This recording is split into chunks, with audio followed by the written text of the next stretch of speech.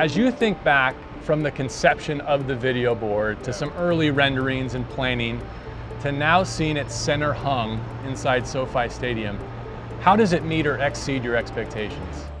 It's pretty remarkable, right? Because we have been, to your point, looking at renderings, looking at shop drawings, looking at technical documentation for such a long time, and understanding that it was, from a design and construction perspective, a really difficult feat, if you will.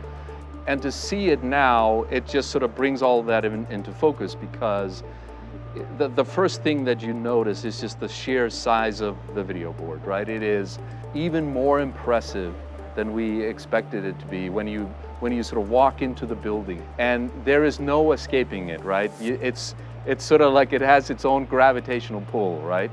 And I think that piece of it has been incredibly satisfying to see it all come together. The hard work that the engineers, the designers, and ultimately the construction team here on site did, and sort of how it all really connects the building together, and the final vision as to how we expect this building to function on game day is now sort of very much come to reality. What should we expect in terms of the leverage that they can get out of this video board? What I have behind me and what we have is really hardware, right? Which is all this capability, if you will, that we now turn over to the teams to unlock, right? And, you know, we've been quite honestly blown away by the creativity, right, that the teams are putting into what we call the show, which is how they present information and entertainment for game day.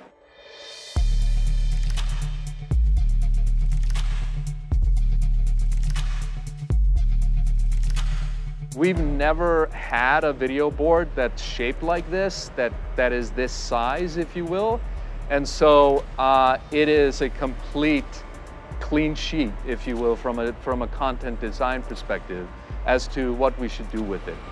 Is this the new industry standard? And what I mean by that is, will all future stadium constructions attempt to do something like this? Or is this specific to this and only this ecosystem? I would say that we are certainly the marker now in the industry worldwide. So I would expect anyone who's going to build a stadium or is thinking about renovating to come here and just take a look at this and what it is, and understand what goes into it. So it's hard, like if you're renovating, it's hard to do something like this because of the size and the weight of it, but if you have a clean sheet, this is the place to come to take a look at it.